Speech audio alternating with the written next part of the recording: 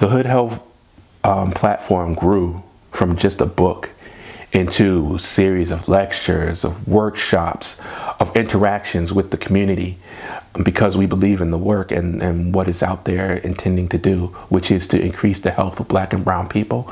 And by increasing the health of Black and brown people, you increase the health and wellness of everybody. Something that sometimes people don't grasp. They think that it's just, targeting Black and brown people, which I am. Yet when that community is healthier, everybody is healthier.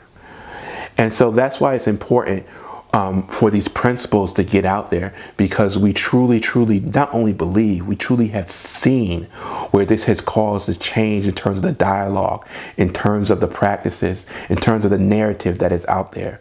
Not just where I'm at, locally in the tri-state area, but also across the United States.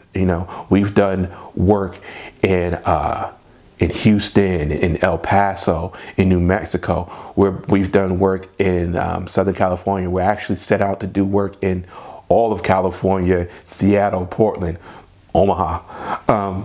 We're going everywhere because, one, we believe in the message, yet more important, we have seen the results of the work and the practices put in motion of the HoodHealth platform. So that's what we're really about, and that's what we really believe.